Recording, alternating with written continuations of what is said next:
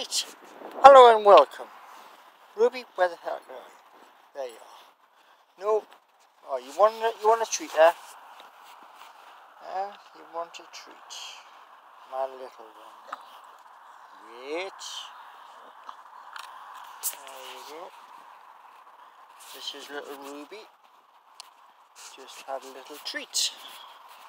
Now, it's Saturday, and I do believe both Newcastle United and Newcastle Falcons are both away today. And I'm wearing my Newcastle United top. You can't see it because you would have been able to see it, but it's not the nicest of days up here. As you can see, it's a little bit overcast, and Ruby's been watching the Dog Whisperer, and well, I've been doing little odd jobs. So we are out now on the field so she can do her little bits and pieces, and you know, somebody's having a trim of their hedge. Let's see. But anyway, I put a good video up onto YouTube before, which is connected to the recent troubles which Uber has now found itself in. There's 500,000 people have signed a petition.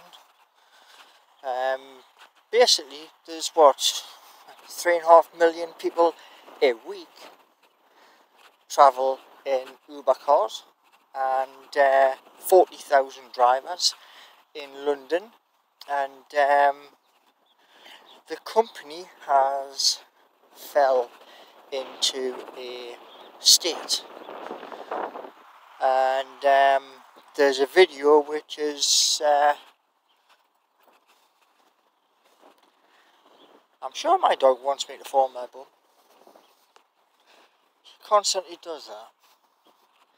But I'm sure, like I say, that you know, the one thing that really surprises me with Uber is not one of the high executives within the company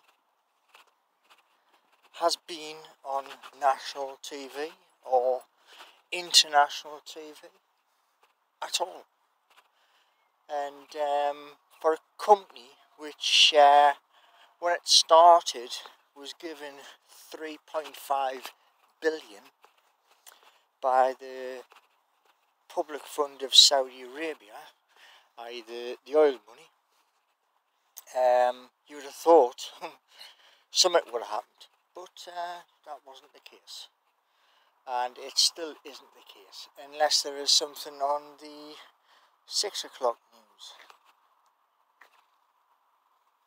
No, Ruby, we're not going in there. So, like I say, this is going up onto